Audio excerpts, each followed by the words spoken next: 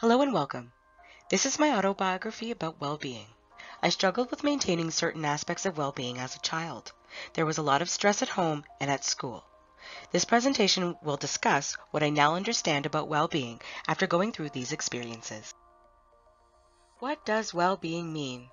Now, almost 25 years later, I definitely consider myself to have a much better state of well-being. On this slide, I will go over some of the ideas of well-being that I have attained so far through this course. Well-being addresses the importance of physical, mental health, and wellness. It incorporates capacities such as self-care, sense of self, and self-regulation skills. Wellness encompasses self-esteem, confidence, self-awareness, and respect. Rees, 2010, added that family, friends, leisure, school, education, and learning, behavior, the local government, community, money, attitudes, and health are also indicators of young people's well-being. A rich intellectual life, rewarding human relationships, the love of the home, place, and good sound character, good parenting, spirituality, and a job that one loves. I particularly can relate to this statement as an adult because I now have attained most of these in my life, and these indicators have improved my overall well-being. My understanding of well-being. Well-being encompasses cognitive, emotional, social, and physical domains. Having a healthy physical well-being is important for growth and development. When we feel loved and respected, this contributes to a sense of belonging. Having healthy friendships contributes to a healthy social well-being. Having a positive sense of self supports emotional well-being. When we have connections to our culture, this contributes to a social-emotional well-being. When we feel a sense of accomplishment and personal fulfillment, this contributes to emotional wellness. All of these mentioned and more, like the feeling of being happy, contribute to a person's overall well-being. Well-being in the classroom. I experienced some bullying when I was a child, and this affected my emotional well-being. These quotes were taken from the literature and theories discussed in this course, and they reflect my understanding of how formal education contributes to wellness in general. Holistic education is based on the premise that each person finds identity, meaning, and purpose in life through connections to the community, to the natural world, and to spiritual values such as compassion and peace.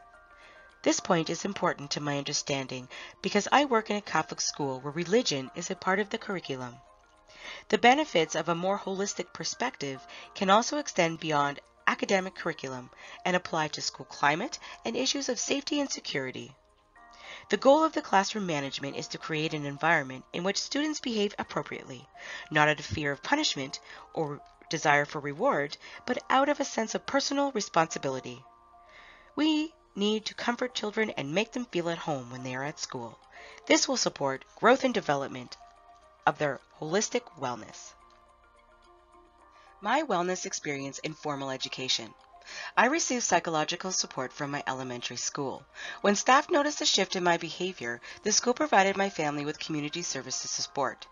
This contributed to an overall social and emotional well-being because some of the coping skills I learned I still use today. When my grades began to decline, the school provided extra support during English classes.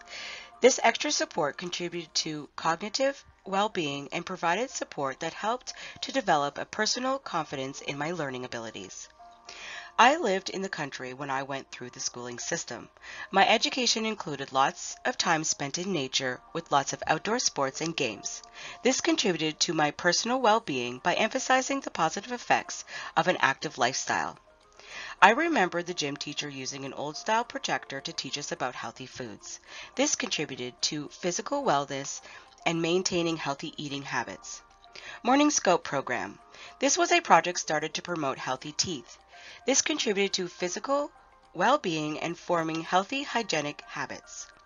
School and community safety. Community members like police officers, firefighters, and motivational speakers that talked about wellness and staying safe. This contributed to social-emotional well-being. It also provided a sense of community and responsibility, which supported my cognitive well-being in school.